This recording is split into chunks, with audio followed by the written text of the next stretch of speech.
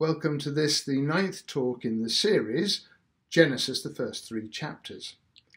When I gave the introductory talk at the outset, I made the point that Steven Weinberg, in his book, The First 3 Minutes, gave a good outline of the origins of the physical universe, whereas the first 3 chapters of Genesis give us an excellent explanation, their foundational explanation, as to a relational universe, how we relate to God, how we relate to one another and to our environment. Today's talk will be brief and focus on 2 Hebrew words that come in the creation text. Here they are, Bara and Asah. Now, the term Bara crops up 3 times in chapter 1, and the word Asah is used at all other points in the creation account. So here are the Bara references. Chapter 1 and verse 1, in the beginning God created, Bara, God created the heavens and the earth. In chapter 1 and verse 21, we find that God created the animals of the land, sea and sky.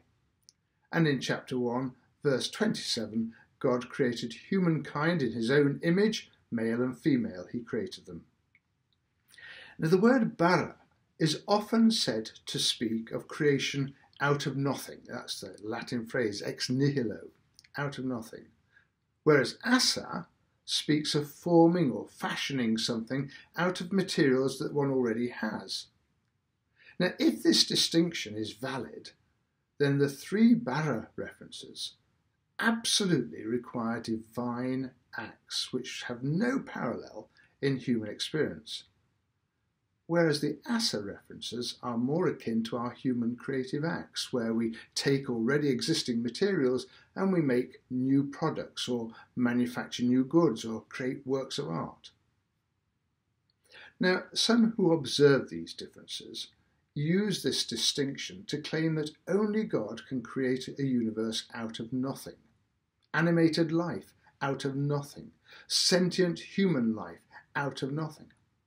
Everything else can develop or evolve over time. Now, if this distinction is justified, one can legitimately lay hold of it and draw certain conclusions from this linguistic observation of the 2 Hebrew terms. That would be a tidy distinction, wouldn't it, if we could distinguish between Bara and Asah? It would certainly give weight to the young earth creationists who could latch onto this and use it to support their particular stance in respect to the Genesis text. You might have heard of Archbishop Usher, James Usher, that Irish bishop from the 17th century, who claimed that the earth was just over 6,000 years old and was created on the evening of the 6th of October. However, such an understanding of these 2 terms would rely upon the fact that they're used consistently and exclusively in such a way. But that's not so. Take, for instance, the creation of humankind in Genesis 1 and verse 27. Bara is used.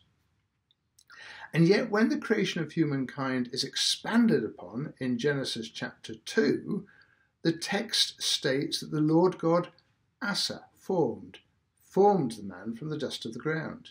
Chapter 2 and verse 7. You see, these 2 terms at that point are being used interchangeably, as they are in fact throughout much of the Old Testament texts. Now, God can create ex nihilo. He has brought something out of nothing. But at what points he creates and at what points he fashions is far from clear. All of it is ultimately the product of God's creativity as originally brought into being. However, much of that creation has been spoiled and distorted since.